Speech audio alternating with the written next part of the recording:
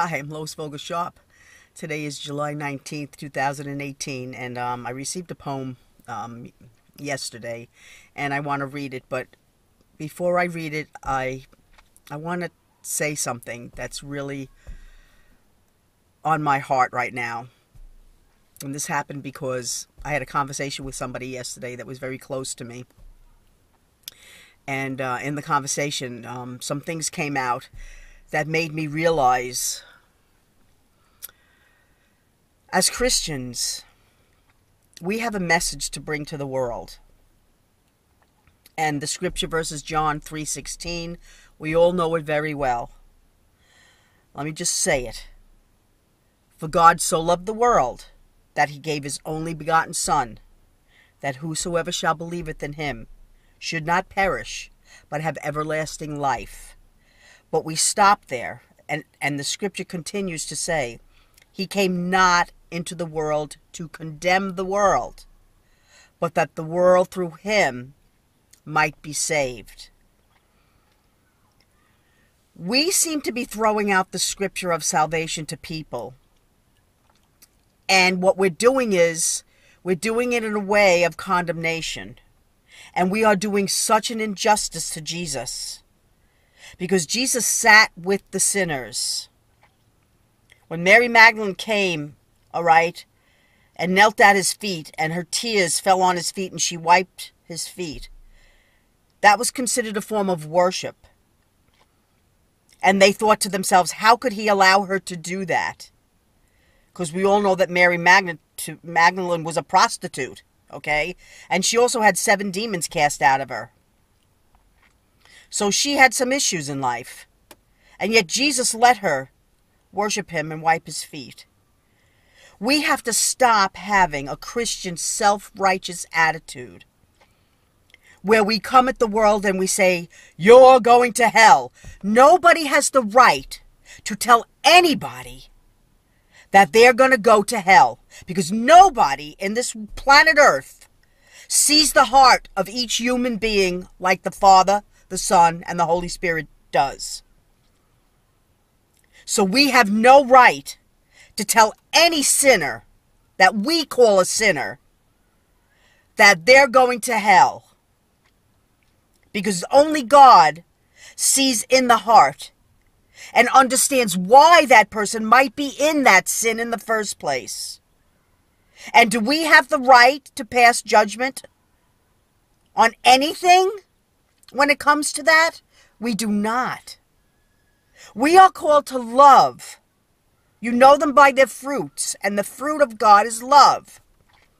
It's not condemnation, it's not judgment, and it's not deciding because the scripture says that something is a sin, that we have now determined that because that person is in that sin, that they are now going to go to hell. There are many sins that so-called Christians are walking around with that you don't see. And yet they're deep-rooted inside of them. And God sees them as filthiness too.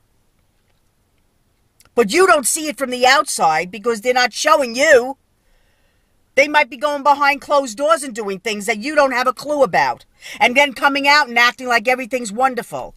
And then sending the judgments out towards you to repent and stop doing these things in your life. There were some preachers out there that got caught that actually did that very thing. They were putting out basic judgments on everybody, and they themselves were living in a major sin. So we have to stop. When I spoke with this person yesterday, it brought to light how judging we actually sound to the world, to the sinners. And what is sin? Basically, think about it. We have rules. Mankind made up their rules of what we are allowed to do, what we're not allowed to do, and basically put those rules out in regards to what God said, the 10 Commandments. Thou shalt not kill. Thou shalt not commit adultery. Thou shalt not covet thy neighbor's wife, and all these things. Thou shalt not steal. All right? Love thy neighbor as thyself. All these things are out there for us to follow. So man-made rules taken from God's basic rules. So when Jesus says, I am the way, the truth, and the life, and no man comes to the Father but by me, That is not a judgment. That is basically a love message saying that this is the way to the truth and to the life and to being blessed by God. Those that are followers of Jesus, we follow what he says. When Jesus says that something is a sin or an abomination to the Father, whatever the word you want to call it, because some sins are abominations and they say it says it in the word, that doesn't make us the judge of somebody that might be living in that sin. Because you don't know why they're living in that sin. A perfect example, and this is something I discussed on the phone last night. If a person looks at their neighbor and sees something they want and they go and they take it, just because they want it, that's stealing, isn't it? It's a sin to steal, we know that. But if somebody is starving, and walks into a store and maybe steals a loaf of bread because their family's starving and they have no money and they have no other recourse at that moment in time, and they steal the loaf of bread, that's still stealing, right? But how do you think God looks at both those sins? Does he look at them the exact same way? I don't think so. One is desperation, and one is just pure selfishness. And that's what God sees. And we don't. And we're so quick to throw judgments at people. Well, you shouldn't have done this to me, and why did you act this behavior? Why did you do that? And it doesn't make sense to me. You shouldn't have acted that way. When in fact, the person was very weak in that area, and they didn't purposely mean to hurt somebody. We hurt people all the time in this world, and we don't even mean it. How many of you out there feel offended by me because I haven't answered your email or I haven't responded to you the way you felt I should have? A lot of you have wanted to friend me on my Facebook page, and I haven't friended anybody for months and months because I have so many friends now that I can't even keep up with it. So if I allow all these friends, what's going to happen is everything's just going to pass on down the line. I won't see one thing on my Facebook page. And that's not what it's supposed to be about, is it? It doesn't mean that I don't care or I don't love you. It means that I can't have 50 million friends on my Facebook page. Those that are interested could find me on the YouTube channel. I send my videos out of my Facebook page all the time. But I can't friend everybody because I won't be able to see anything of importance. So there are things that people can get offended on. And in reality, it doesn't mean that I don't love you or care about you. But you can feel that on your end. Because I'm one person and you're many. So I can't deal with the many on the level that you can focus on me and listen to what I have to say. And there's a reason why I'm the one speaking. Because I'm giving messages of hope. I'm giving messages of things that are going to change your life and make you understand. The message of Jesus is simple. It's called love. And the Bible explains it that no greater love than if a man lays down his life for his friend. That's true love, which is what Jesus did for us.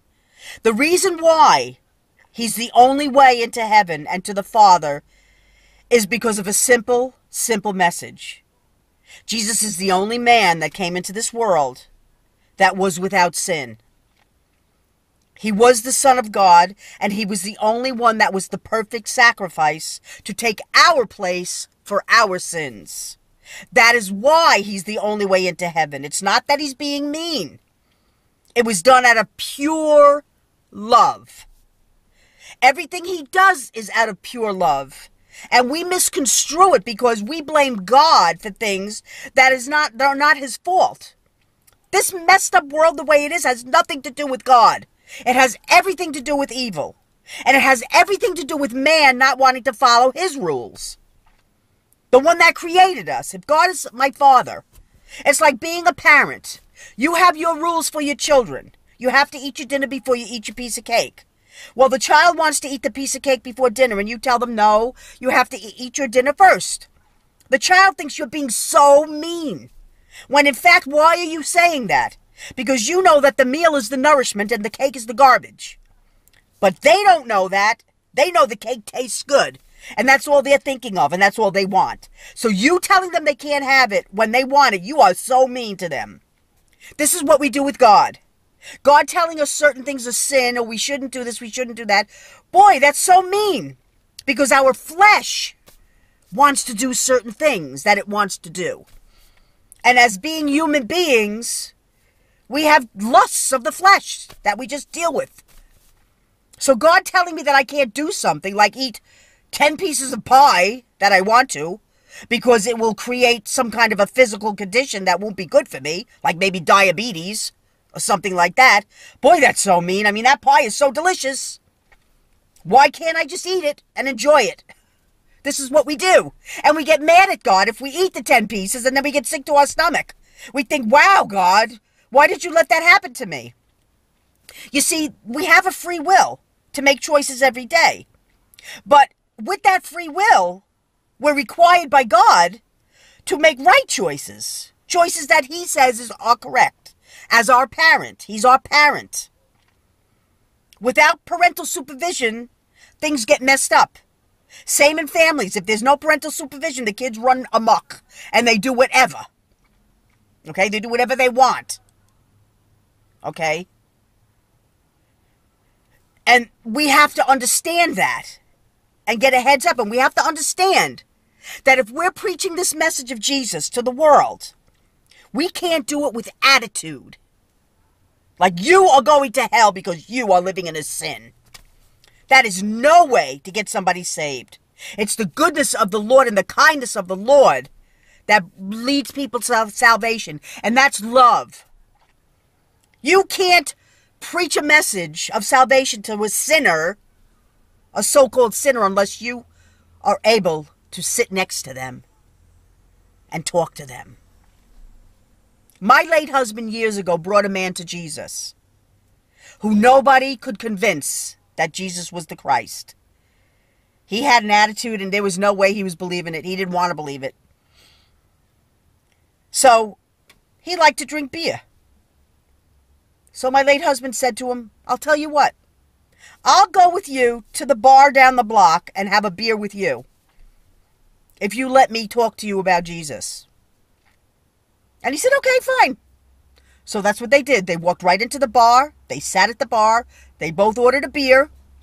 He sat with the guys and he talked about Jesus. And after he talked about Jesus, he said, you know what?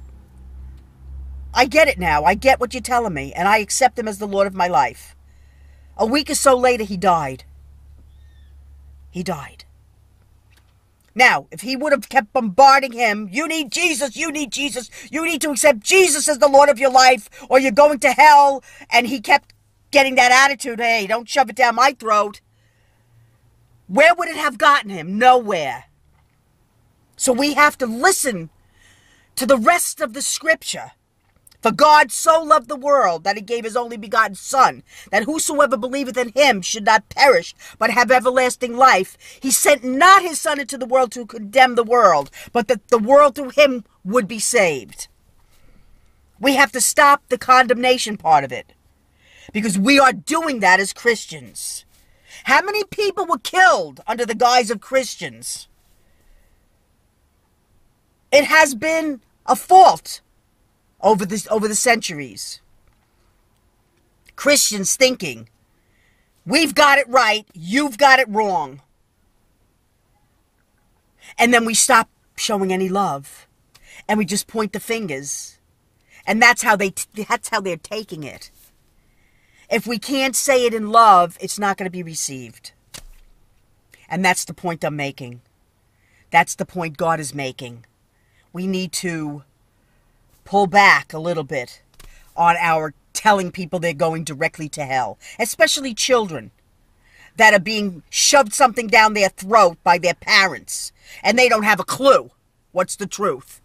You can't blame a child who's not of the age of accountability and tell them they're going to burn in hell for eternity because they're believing something their parents told them, or they're believing some feeling that they have that they believe is right. God is merciful, let's put it that way. And there's going to be a lot of people in heaven that you didn't think was going to be there. And some of the ones that you thought were going to be there, they're not going to be there. Because they were the ones that had the real sin. Were the ones that blatantly went against the scriptures. When the other person just kept falling on their face in weakness. And God saw fit to have mercy because they loved Jesus with all their heart and soul and mind and strength. And yet, they tried to walk the walk and then would fall on their face and then would get up and try to walk the walk and fall on their face again, but would get up. That's what Jesus is looking for. True love. True love, even if you fail at what you do. He would rather you try and fail than not try. And that's the message of Jesus. The message of love. And that's the true gospel of Jesus Christ that seems to be being thrown at people in a way of condemnation. Therefore, people are rebelling. We want this nation to come together in Jesus and the Father as one. We better stop telling people they're going to burn in hell and start reaching out to them and in love and stop looking at their sins and go beyond it and realize what we need to do to bring peace and the truth of who Jesus is and what God's rules are. He doesn't have rules to be mean. He has rules to save us from ourselves. Because there are consequences for sin. And that's the reason why he shows us the way out of sin. So that we don't have a consequence and get destroyed by the devil. It's all to protect us from the devil. So with that, let me read the poem that I got. Okay? It's a little dark in here, so let me see if I can read it. Praise his holy name. There will be nothing that is the same. When you leave here and are changed in the twinkling of an eye, there will be no more time to sigh. You will fly through the heavens to meet your Lord in the air. Do not regret your old life. There is nothing to compare. You will have joy that is unspeakable. You will glow with the glory of what you thought was unreachable. Once you are gathered from the four corners of the heavens, there will be no more of that leaven. It will be a time to rule and reign with the King.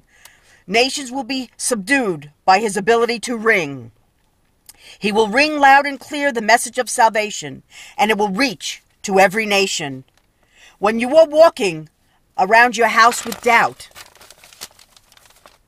look up to heaven and give a loud shout. Praise the Father, the Son, and the Holy Spirit. Proclaim it to the world and let all hear it.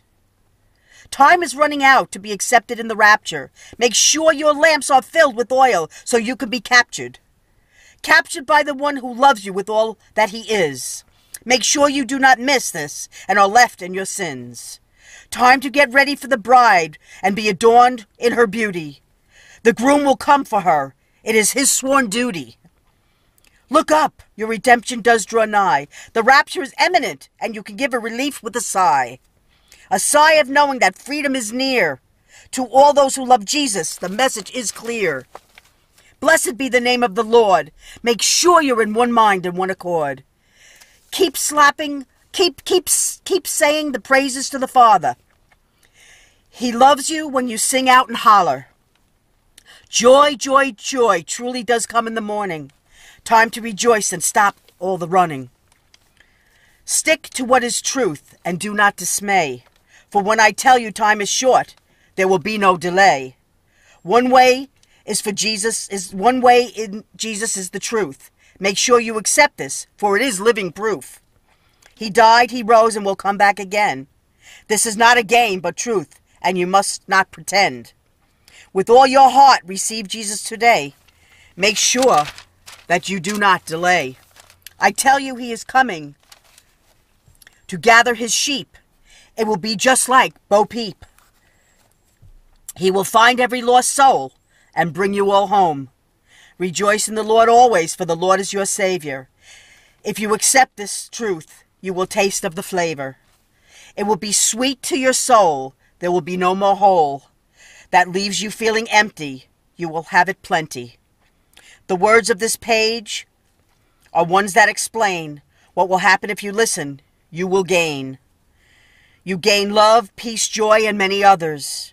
You will have new sisters and new brothers. So peace be unto you. You no longer need to feel blue. For the time has come for all to be one. Love is the answer. Make sure you live without the world's cancer. Love, love, love, I say. There will be no more delay. The time is at hand for all to take their stand. Join the army of the Lord and pick up your sword. Fight the good fight of faith. You all know what is your fate. Eternity with the Father who created the universe. There will be no more of this earthly perverse. Freedom, I say, as never before. Just open your heart. Open the door. Accept Yeshua. He died so you could be free. Accept him today. That is the key. Love, love, love, I say. No more delay. And that was it.